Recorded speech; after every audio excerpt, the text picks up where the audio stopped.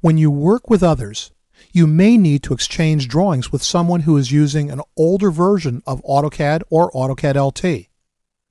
Those users may not be able to open drawings created using newer versions of the software. In order to accommodate those who are using older versions of AutoCAD or AutoCAD LT, you can use the DWG Convert utility to change drawings so that they can be opened in those older versions. To start the DWG Convert utility, expand the application menu by clicking the big red A in the upper left corner of the screen, and then choose Save As, DWG Convert. The program displays the DWG Convert dialog. The area on the left shows the drawing files to be converted and is initially empty.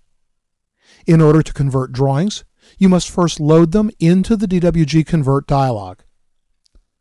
Click the Add File button to display a standard file selection dialog box in which you can select drawing files to add to the conversion list. I'll choose several files and then click Open. Notice that after adding the files to the list can be displayed in either a tree or a list view.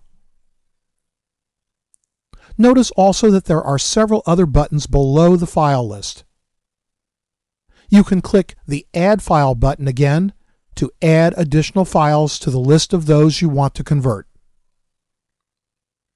You can click the New List button to clear the current conversion list so that you can select a new list of drawings for conversion. If you click the Save List button, you can save the current list of drawings to a special Batch Conversion List or BCL file. This can be very handy, particularly if you will continue to do work on the drawings in the list and will need to convert them again in the future. And if you have previously saved a BCL file, you can click the Open List button to load a batch conversion list, or the Append List button to add the files in a batch conversion list to the list of files already displayed in the DWG Convert dialog. On the right side of the dialog is a list of conversion setups. Notice that this list already contains 5 predefined conversion setups. If you select one of these setups, you can see a description of the setup.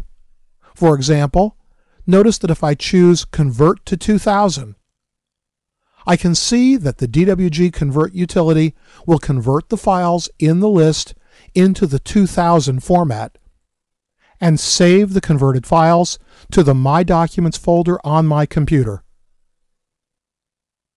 If I hover the cursor over the conversion setups, I can also see a tooltip that describes the conversion type, file format, folder, and other options.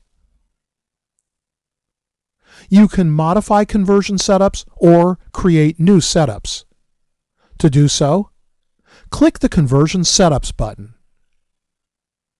The program displays a list of conversion setups. To create a new conversion setup, click the New button. To modify an existing conversion setup, choose it in the list on the left and then click the Modify button. Notice that you can also rename or delete conversion setups. But note that you cannot rename or delete the standard setup. I'll click the New button to create a new conversion setup. In the New Conversion Setup dialog, I must enter a name for the new conversion setup. I'll call it CAD Learning 2007. And I can base my new setup on any existing conversion setup. I'll accept the default, which is to use the standard setup, and click Continue.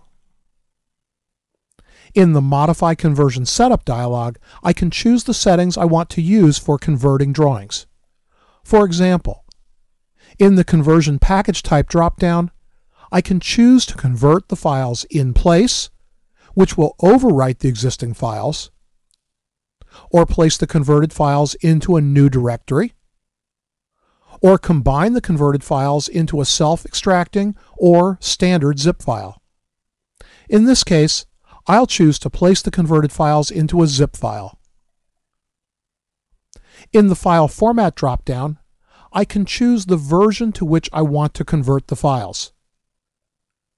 Notice that I can choose the 2013, 2010, 2007, 2004, 2000, or R14 file format.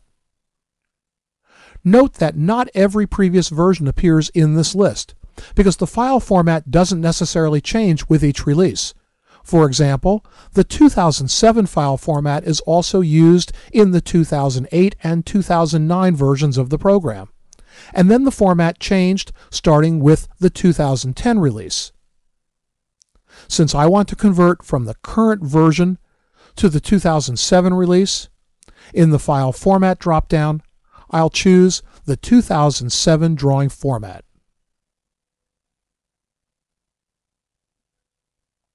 I can also use this checkbox to specify whether drawing files are saved with visual fidelity for annotative objects.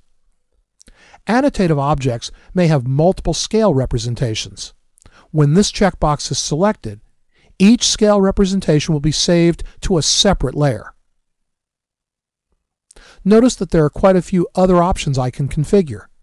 For example, in the Conversion File Folder field, I can specify the location in which the conversion package is created.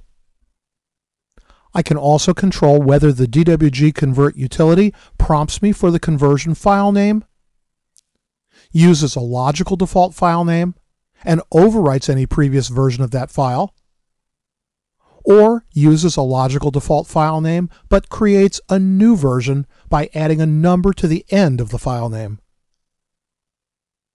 In the Actions area, you can control whether backup files are created during the conversion, control whether digitally signed drawings are converted,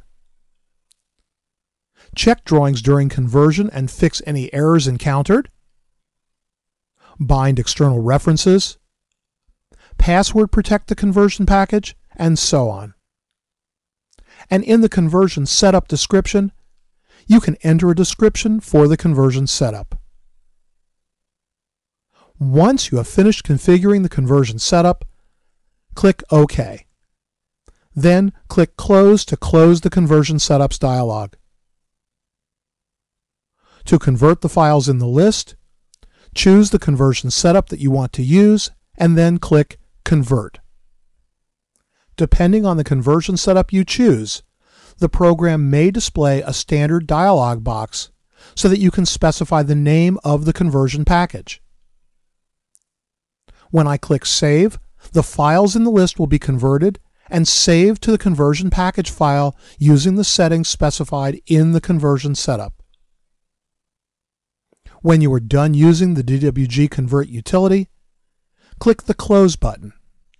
The program will display an alert dialog asking if you want to save the current list of files. If you plan to convert these same files again in the future, you can click Yes to save the list to a batch conversion list file. Otherwise, you can simply click No to close the DWG Convert utility.